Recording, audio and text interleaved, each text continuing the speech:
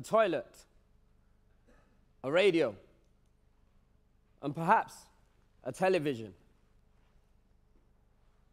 a window, a ceiling, a door, but with no handle. This is the home of my students.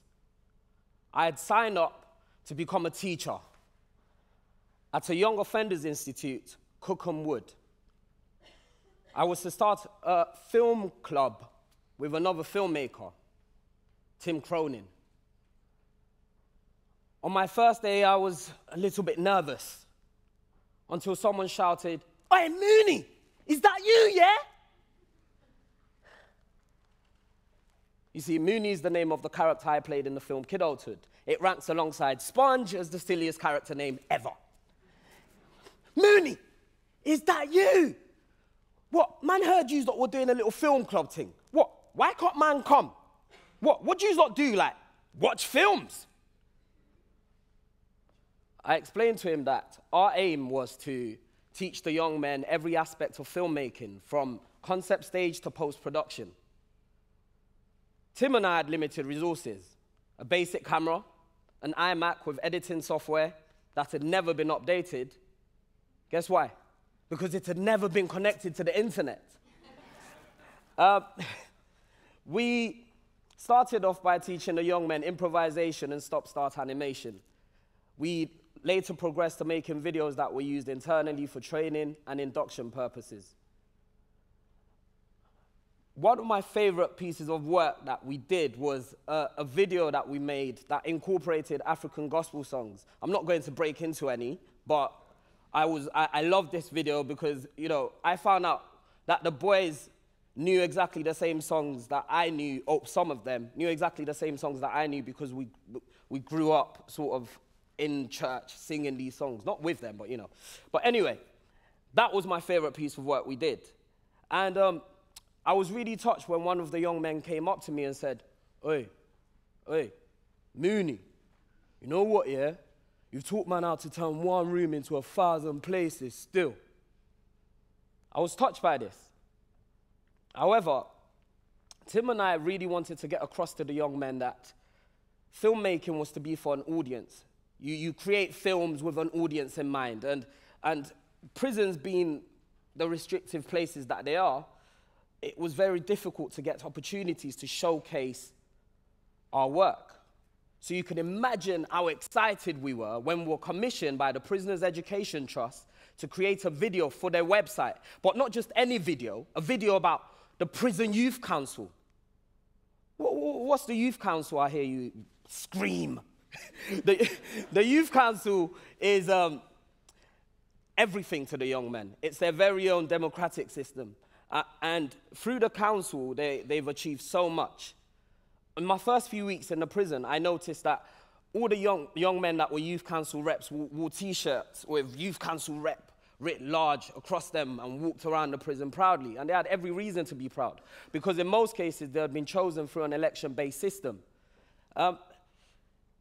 Before the youth council, the two strongest guys in the prison could sit on the phone for 30 minutes each and not let no one else use the phone. At the youth council, the young men were able to table a system where each person could use the phone for 10 minutes before being blocked out for another half an hour. What's more, some of the young men grew frustrated with the worksheet-based approach taken to education in prison. So they suggested the introduction of level 3 courses, A-levels, Duke of Edinburgh. I was really excited about the Youth Council because I didn't know that such a system existed. Wait, Femi, wait. How are we going to make a film, yeah, about the Youth Council, but in just one room? I thought we taught you how to turn one room into 1,000 places. It was clearly going to be tough. We'd never created anything that was shown outside the prison before. We had no budget, access to only one room, and after much negotiation, a stairwell. And we were aware that the video was going to act as an advert to other prison managers about the potential of this fledgling democratic system. So it had to be, you know, at least decent. So we got creative. The young men wrote scripts, one of them wrote poetry, and they recruited me to do the voiceover for the video. I'd like to show you a short clip which highlights the difficulties that we encountered working in this restricted environment and how we managed to overcome them.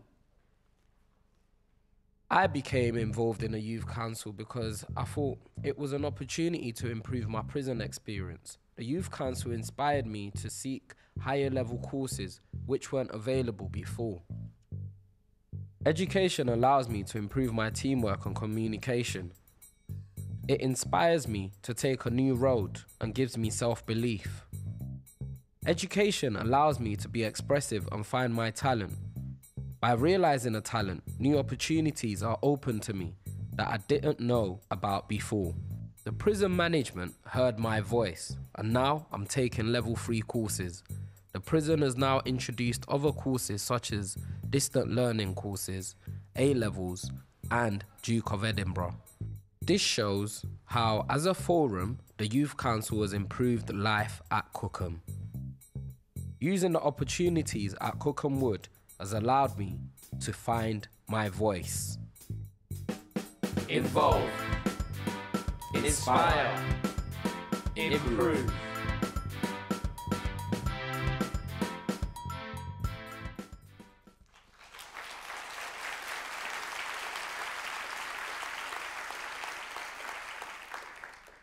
The Youth Council is an example of people participating in democracy in an unlikely place. Through the Youth Council, the young people in the prison are engaging in democracy in a more meaningful way than they probably would if they were on the outside. The Youth Council also gives them an opportunity to engage with those in authority.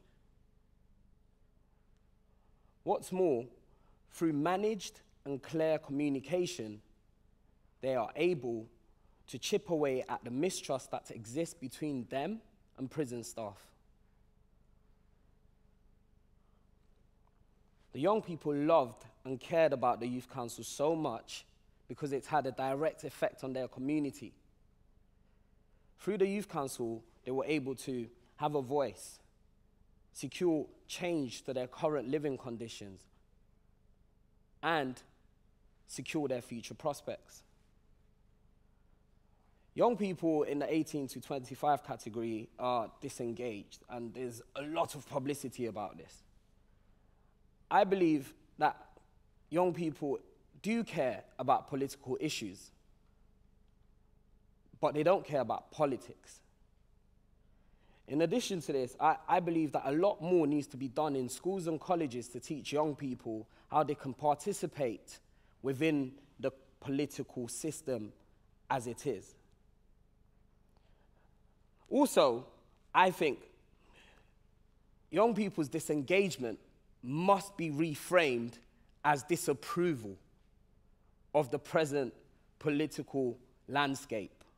Political parties must step up to the plate and tackle the challenge of engaging with young people on issues that they care about, as opposed to trying to dictate the agenda. Back to my young people at Cookham. Through participation in the Youth Council, they are learning. They are learning to have a voice. They are learning about the tangible effect of democracy. And what's more, they are learning to be citizens.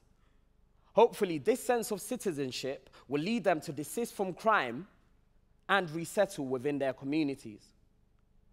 I'd like to finish with a video which features a poem written by one of the young men about the importance of education in prison. Because through the practical education of the Youth Council, the young men are learning more about democracy on the inside than they would on the outside in schools and colleges, which is a shame. Here's the video. Thank you for having me, by the way. Get education in prison. It might feel long, but it ain't a mission. Can't tell you what to do, it's your decision. When you get out, you be in a greater position. Education is the key. It opens doors for you and for me. It also makes you feel free. Don't be stupid. Everyone can succeed. Be a smart boy or girl. Make a good choice. Make your education and voice make noise. Asked to do any course, your voice will be heard, of course. Being in prison is like going back to school. Leave smart and not as a fool. Your voice is always heard, just be polite with your words. Staff is here to help you, they even look after your health. Make your voice and actions speak volume.